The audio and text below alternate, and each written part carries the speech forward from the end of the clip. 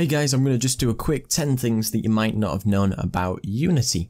Now, number one is the feature that I quite like to use is that you've got the gizmos up at the top for moving, panning, rotating, and scaling. Now, there's the other one which is the Rect tool, and it's often used for UIs to scale up UIs, but you can also use it as a dual functionality for 3D objects. So if you click on a 3D object, you get almost like a little miniature bounding box around, and you can select on the very edges of the bounding, and you can be able to scale in from the actual edges like you could in a 3D program if you were to select on the actual face of the object. Another good one is if you've got a light probe group like this.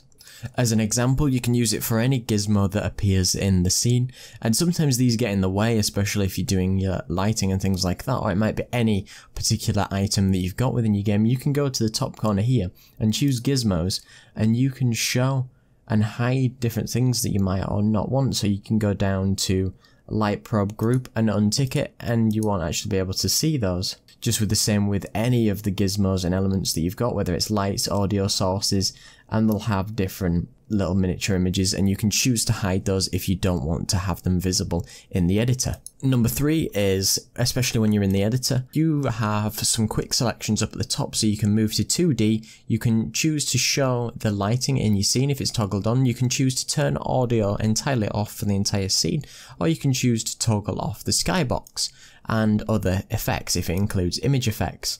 So this can be something that you can do to test without having you to go into the game view to have a look. You can choose to have lighting on or off, take off effects, and you can see it as it's just defaultly lit. You can put the lighting back on and the effects, and they'll be fine for the scene. It's a good way to get a ground of testing different things and being able to see things without some of the other things getting in the way if you've put a lot of post-processing on. Another one is looking at the rendering modes. We've got a lot of rendering modes that you might not have used before, and if you click at the top where it often says shaded, you can choose a lot of different rendering modes, and they're good for debugging and things like that. You can check out wireframes, so you can have a look around your scene and you can see the wireframe that often you would see in a 3D program.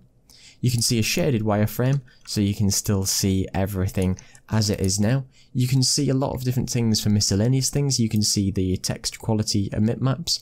You can see alpha channels, the shadow cascades. If you've got any deferred thing, you can see the things for global illumination. And if we had any light maps baked out, we could actually see the resolution of the little texels that we've got there. And we can go through various different UV charts and things to be able to see your emissive albedo and all the different channels that we might have. You can take a look at the different the stats window, which is often a really good one to check out what currently your FPS is sitting at, all the tries and draw calls that are currently when you're looking directly with your camera to anything in the scene. And you can check out to see if something's really dipping performance in one area. You can take a look at that area, see what is really high. It might be a triangle count which hits a really high number, or you might get an awful lot of shadow casts or draw calls, and you can choose to optimize that where available.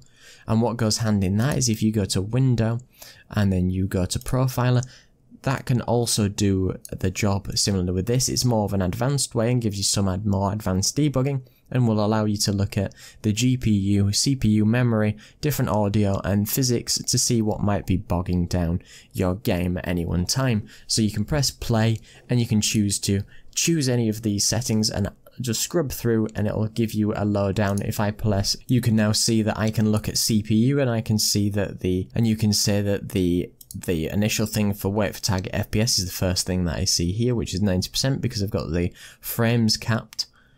Because if I uncap the frames, we'd probably go all the way to, I don't know, infinity, because it's not very much going on in the scene. And I'll give you the example of exactly what I mean. Another one that we can mention is if we go edit, project settings, and we go to quality. On this side, you will see something called VSync Count, and VSync Count is what it will what we often see. We see VSync within games when you want to cap it to, say, the refresh rate of your screen, which might be 60, and you can choose every V blank or every second V blank, which would be 30, 60, and then don't actually cap the frames at all. So if I untick that and say don't sync, and now I'll play again, then now in this instance you can see that the FPS in some cases went all the way to sort of over 1000 FPS and things like that, and you can see that the camera render's the biggest thing, which is taking up the most actual performance. And the next one I'm going to say is, while we're on the quality settings, you can actually delete different levels of quality. So we say we didn't want fastest anymore, we didn't want simple, we didn't want beautiful, and we want to keep these. So what can we do? We can make our own presets. So you can actually make a new name and call this low, and you can have this one as ultra, and then you could have your middle one as essentially medium.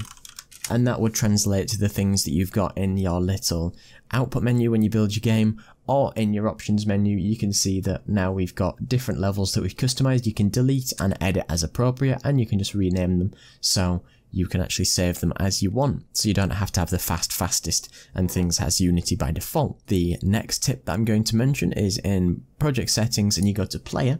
You have a lot of different options here. In your player settings, you can choose to rename your company, choose the actual name of your project. You can set the default icon, which is the thing that would appear down at the bottom in your taskbar. You can change the cursor if you really want.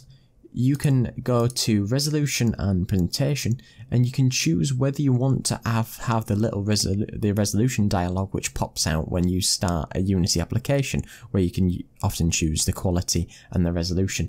You can choose to disable it if you don't want to do it, and you can set yourself some splash images and things like that, and you can set the icons here for the build that builds out. And the next one I'm going to show is the ability to, you can sort of tag out objects with something, and this is something that people don't always know.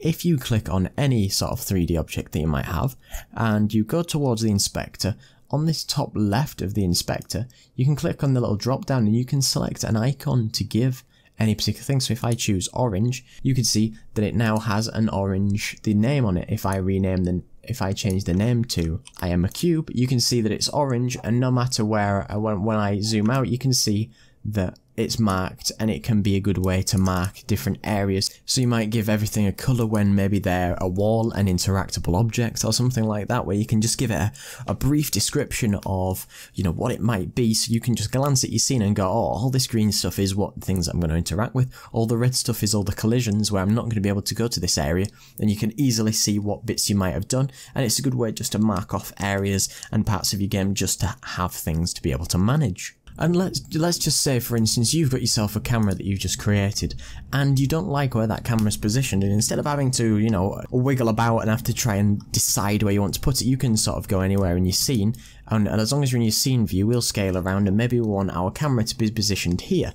In the game view, you can see that it's looking at our cube, weirdly. If we go and have the camera selected, go GameObject, and we go align to view, it will actually align it to where our current scene actual sort of inspector camera is looking, and you can see from the game view we're looking in that same position. So that's a really nice way to sort of get a cinematic look without you having to, you know, drag the camera around the scene and awkwardly have to place it in weird places.